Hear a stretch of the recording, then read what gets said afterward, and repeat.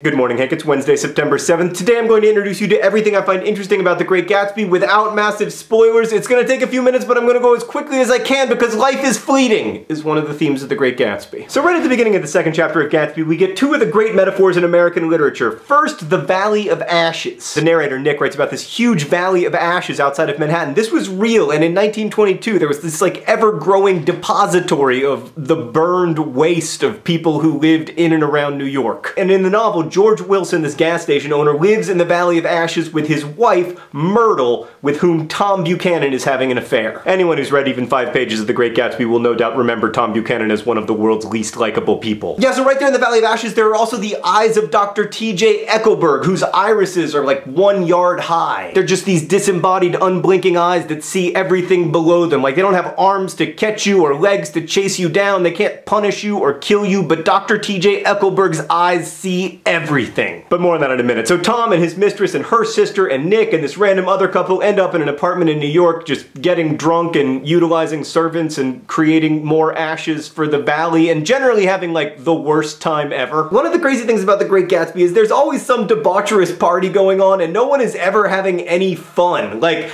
everybody in that room just wants more money and more class and they want to like find a way to get a better life, except for Tom Buchanan, who has what they all want, except that Tom Buchanan is like an unbearable ass face. Tom Buchanan makes Paris Hilton look like charming and grounded. And that's one of the criticisms you hear about The Great Gatsby, that no one in the book is likable. I don't think that's fair to Gatsby or to Nick, and to a certain extent I don't think it's fair to Daisy, but more importantly, I don't know where people got the idea that characters in books are supposed to be likable. Books are not in the business of creating merely likable characters with whom you can have some simple identification. Books are in the business of creating great stories that make your brain go all like,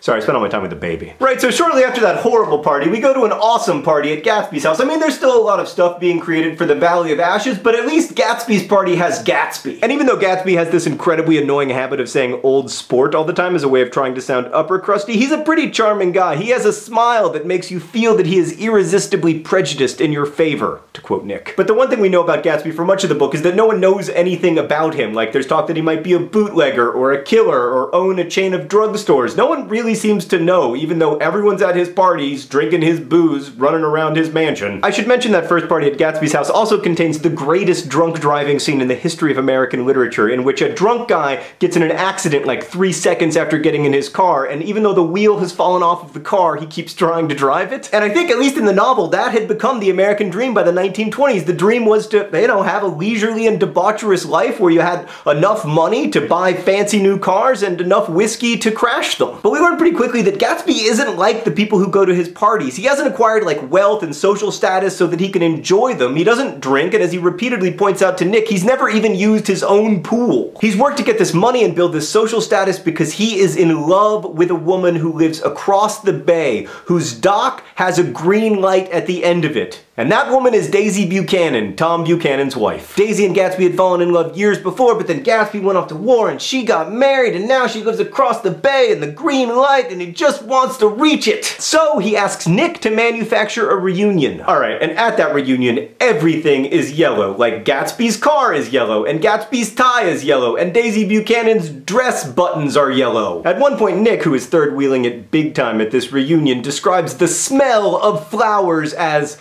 pale gold.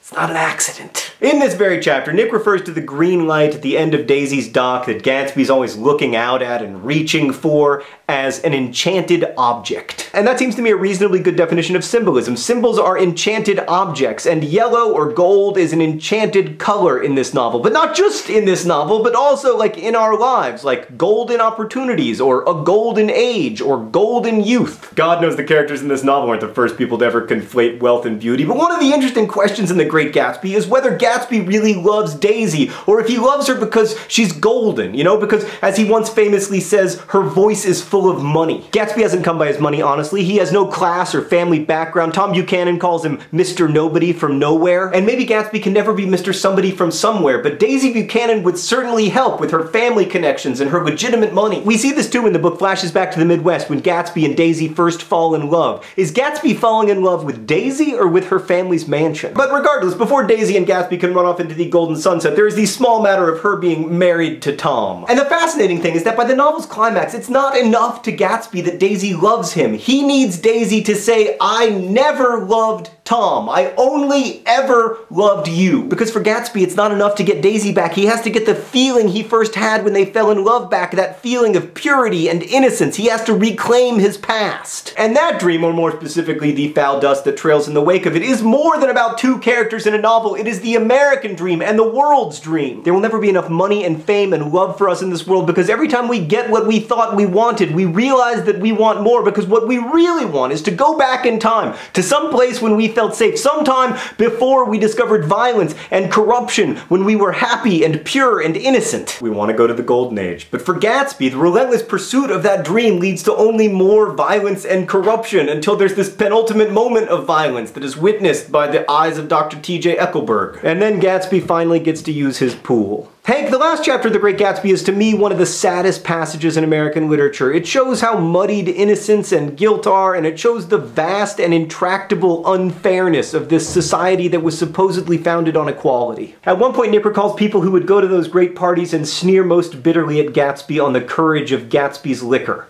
Well, let me submit to you that those of us who would sneer at Gatsby do so on the courage of his liquor, because we all share his ambition. We all believe in that green light that has long eluded us, that if we can only run faster, stretch out our arms farther, than one fine morning. And still the foul dust trails in the wake of those dreams. Hank, I have two non-rhetorical questions for you today, which we must discuss here in comments because your pants have been hacked. First, to what extent do you think Gatsby is a hero? I mean, I know he's the titular character of the novel, but to what extent do you think that his quest is heroic? And secondly, is your quest heroic? Hank, I'll see you on Friday.